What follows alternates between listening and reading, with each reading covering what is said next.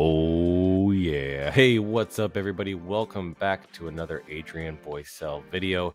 This is my first tutorial that I'm doing as Adrian Boysel and not Adrian Graphics. Kind of exciting, right? Well, I want to show you something that's really cool that I've been working on with some clients, a project that we're going to think is going to be huge. And so I wanted to show you what I'm working on as part of the project launch. So we're working on some social media graphics, and as part of the social media graphics, we want to create some promos, some video promos. So what I'm going to be doing is I'm going to be creating a basketball walkout scene. So you have these little openings here where some of the players usually come out. I'm looking for a photo that I can reference that will give me some ideas in terms of inspiration for the design that I'm going to create. And for what I want to do in this video, I think I'm just looking at this image here. This looks similar to what I was going for. So see this hallway there? This is probably the area that the players would come out from, most likely. So you have this little concrete wall, you have the stair railing right there, and then you have the stands. What I need is to recreate a close-up shot of this basically. So today I'm going to make a tutorial video showing you how I would actually recreate this whole scene, but at a completely different angle. So we're going to build something from scratch. So just doing a little bit of research, I think in advance is usually the first step. You want to find something that's going to be a good source for you. And I like that one because it's dark. So I think I am going to go ahead and use that one as my inspiration, as kind of like my base. So what I'll just do here is, because I like to support an artist, I don't really need to. I could just right click and copy this and just use this as my reference, because I'm not going to be actually using the image. But regardless, I'm going to go ahead and license this, show some appreciation to the artist that created it. Maybe I'll grab that other one too, just for some extra inspiration. I really liked the way it looked. I felt like it was balanced, which is really what I want to go for here. I want it to look like a balanced design. That's a great angle. That's an even better angle than what I had before. I'm going to license this one as well. There we go. And then what I'm going to do here is I'm going to pull over to Illustrator, hit File, New, and I'm going to create a canvas that's large enough, especially with its vector. Since it's vector, it's fine, but I want to make sure that I have one that's large enough. So I'm going to go ahead and make this like 8,000, 4,000. I'm just going to always scale it down. That's the beautiful thing about Illustrator. Always make it smaller, but the bigger I work in it, the better the outcome's going to be. So I'm going to place that image here. Okay, so what I just need to use this as a reference point. What I'm going to do first, though, is I'm going to make my dark background, because I'm going to want this whole thing to be really dark. So I'm going to go ahead and put this back here, drag out my marquee. I'm going to flip it. I'm going to remove the stroke. There we go. And then I'm going to hit Shift Command or Shift Control, and then the arrows, the little brackets right next to the P. I'll go ahead and I'm going to send that to the back. Another way to do that is hit Object, Arrange, Send to Back. You can see that little bracket right there. So that's the second way to do it. So I wanted to show you that real quick. I'm going to go ahead and make this layer locked. Place. Grab that guy here and just click it. And just click and drag it. I'm going to hold down Shift again. Scale it to the right size. So now I got two really good reference points. What I want to do, though, is I'm going to have the banner up here, and we're going to put Frenchie Ballers in there. So step one is starting to create the overall layout of the shot that I need. So the overall shot that I want is going to be about like this. I'm going to probably create, if I had a little rectangle to draw right here, I'd probably draw it right here. So what I want to do is just kind of come in here and do that. And the easiest thing for me here to actually just crop that, because there's a lot of information in this image. So I can select both layers. You're going to learn a lot in this tutorial. And you can hit Object, Clipping Mask, Make. Boom. See what I did right there? I just made a clipping mask. Now I can hold down Shift and make this a little bit bigger, so I can really get a good shot of this. I really like that right there. And then I'm going to have this be out. So what I want to do is create a really balanced design. So I'm going to go ahead and do this first. So check this out. Okay, so now I created a really nice path. The beautiful thing about this, you'll see, is I can now duplicate this path. So you're going to click on it. I'm on my selection tool. I'm going to roll over this. I'm going to click on this layer here. I'm going to hold down Alt and see how it has the double arrow. This is going to allow me to copy it. So click and drag. So if I take that second layer, Object, Transform, Reflect, boom, reflected it vertically. Sorry, not horizontally. Okay, now I have these two layers. I'm going to bring this over to this side. All right, and what I need to do now is I need to combine these two. So I'm going to click the one to the right, click the one to the left. There we go. So see, I have those two, one to the left and one to the right. So let me go ahead and make this one object first. You're going to click on your Pathfinder tool. If you don't know where your Pathfinder tool is, you don't see it there on your right hand panel, you can go ahead and hit Window and go down to Pathfinder, which is Shift Command F9 on your keyboard, or they may not be overlapping. They need to be overlapping, so this is important for you. Yeah, they weren't overlapping, so there's nothing for them to merge. Let me just go back. There we go. So now that they're overlapped, I can merge them. Now what I'm going to do is I'm going to expand this to the width. All right, so now that I have this opening, I can click on this. There we go. That's, wow, nailed it. Okay, so now that we have that, I have this nice angled opening here. We'll create the railing here in just a few moments, but I want to show you this was the main piece that I needed to create to start to create that structure. So now that I have that, I'm going to go ahead and put a color to it just to make it a little bit better, a little bit easier. And then what I need is I need to be able to have this wall. So I'm going to actually do the wall shading on the inside first. Yeah, I think that's going to be fine right there. So what I'll do is I'll do a different shade, something like this, and then we'll just change the angle. The little gradient tool pops up like that, you see.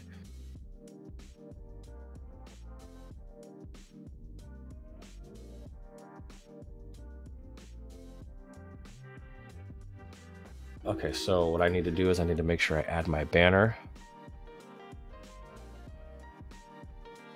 I think that this came down to this direction, so I'm going to go ahead and kind of create this little 3D section here with my pen tool. So we're going to go grab the pen tool again,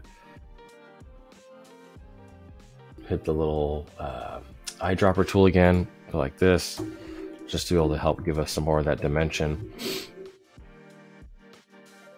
Let me go ahead and duplicate this, transform, reflect. So you can see here, now you really have this whole kind of stage area really starting to emerge. It's not done yet, but it's starting to emerge. And when I make the little notches for the stairs, it's going to make it even better. And we'll show you how to do that here in just a second.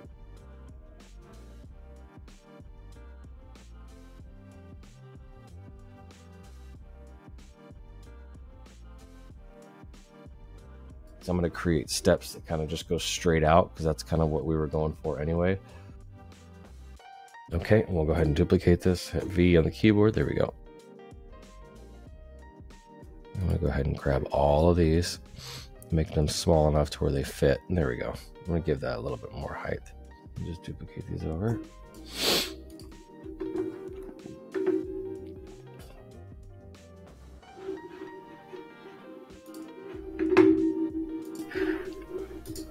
All right, so we're gonna go ahead now and take these, and I want to make sure that each of these is in the right spot. So that's going to go here, right on this corner. We're going to move all these out. This is going to go here on this corner.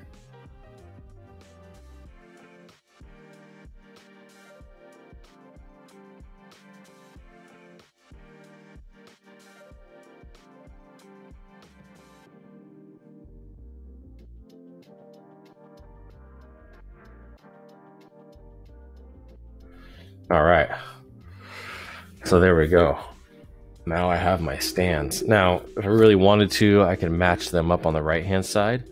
And the best way to do that, let me just show you here, is grab all of these. I can just take this layer, I could duplicate it, go back here, and then I can hit reflect, hit the alter, whoops, hit alter option, transform, reflect. All right, and then if I show the outlines of this, flip this around, go with like a... Okay, so I'm just gonna, I wanted to save these because I'm probably gonna still need these steps in the future for other areas. Maybe even in the top section up here, up in this area. So I'm just gonna save those for the moment. Let me just grab these guys again.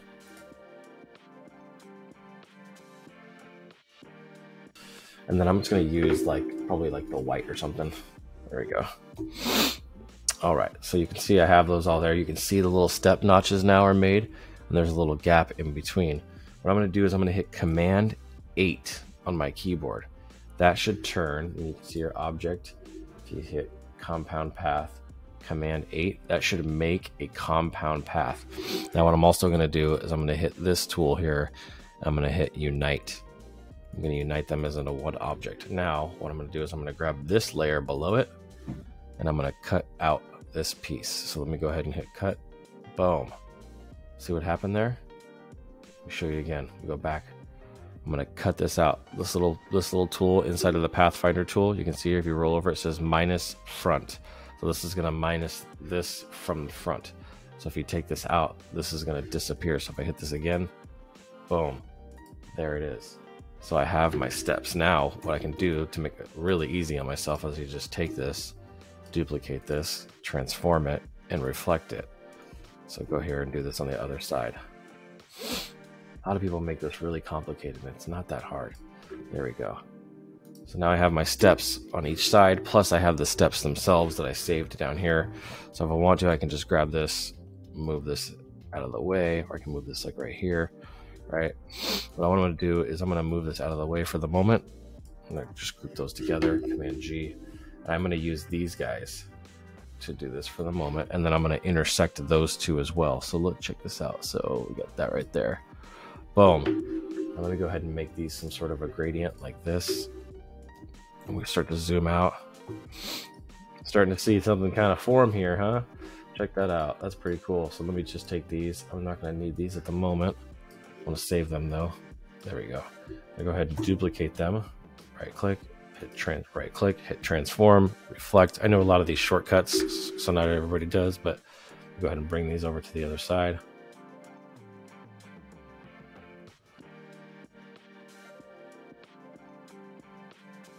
And then like I was saying before, I'm going to take this and I'm going to duplicate it because I do want to create that effect where it kind of goes out to the right. And so what I need to do is I need to take this, I need to layer these over each other.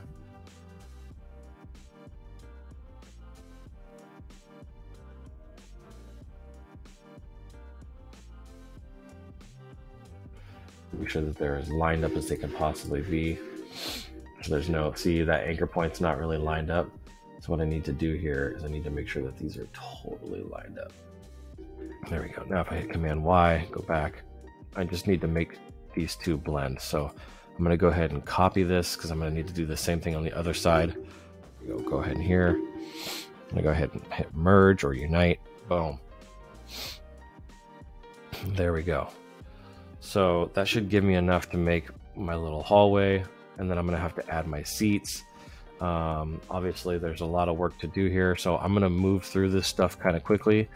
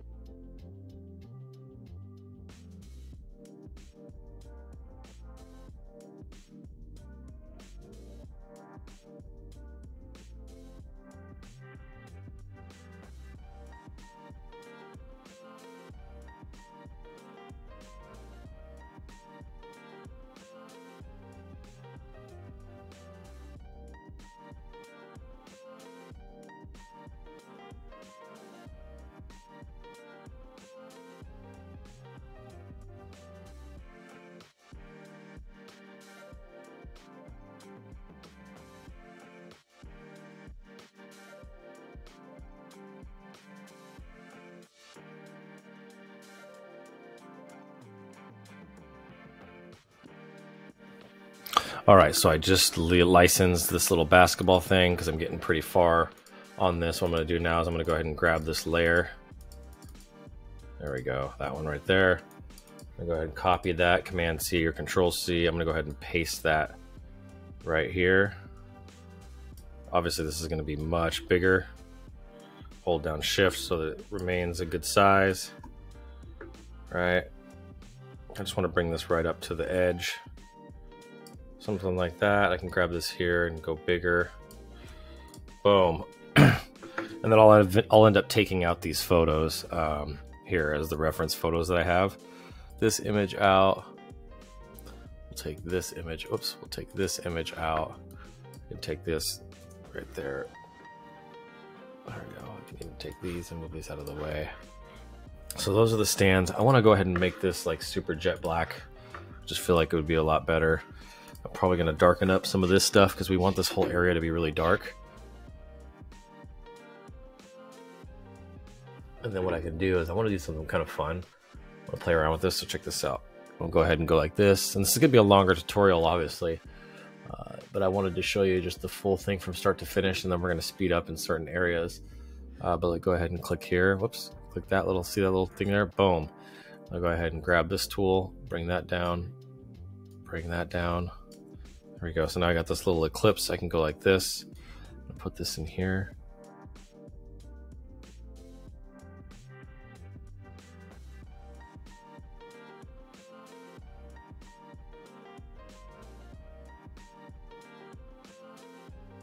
Nice little light. Look at that. How cool is that? I want to do something a little different to this guy. I feel like it's a little off.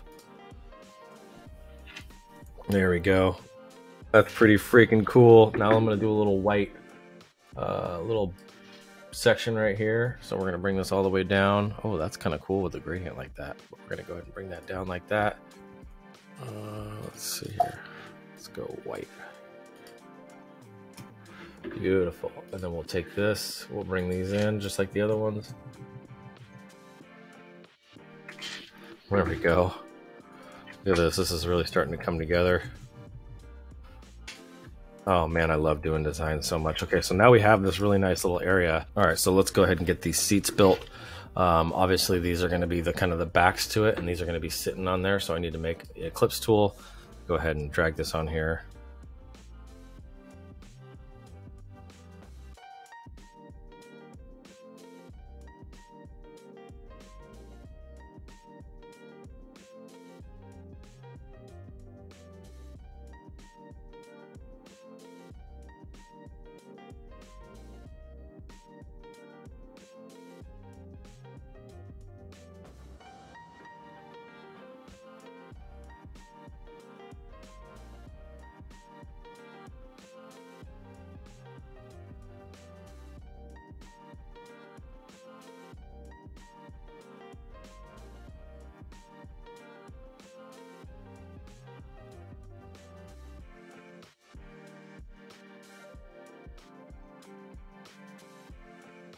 Now that we have this, we're going to make a duplicate of this in the rows.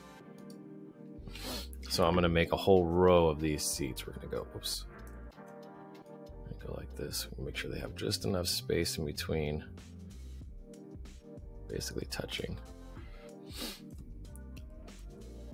I just grouped that one. Might help if you want to group it together. That might help you. Let's see if that works. Yep, that was it. Okay, so I grouped this one together. Now I'm going to click them both. I'm going to hold Alt Option. I'm going to drag them.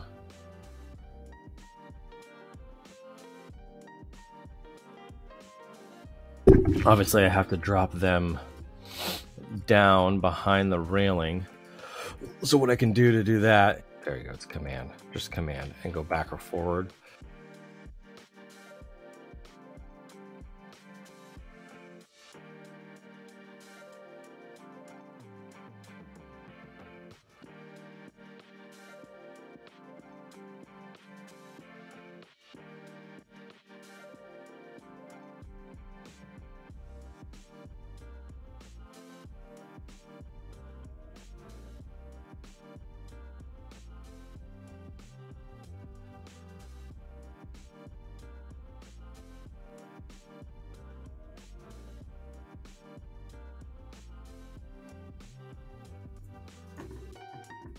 Boom.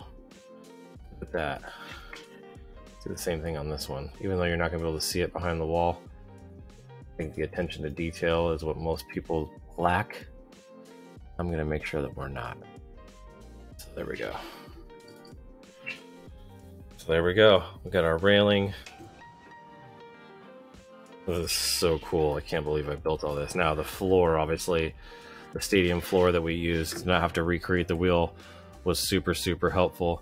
I want to make this just a little bit darker. This has been kind of bugging me, to be honest. I like the gradient, but I think it needs to be a little darker than what currently is. Let me go ahead and adjust that. All right. I think we're good. What do you guys think? Definitely drop a comment down below. Let me know what you think. Let me know what your thoughts are, if you think this is good. There we go. And I would love to hear from you. Thank you guys for watching.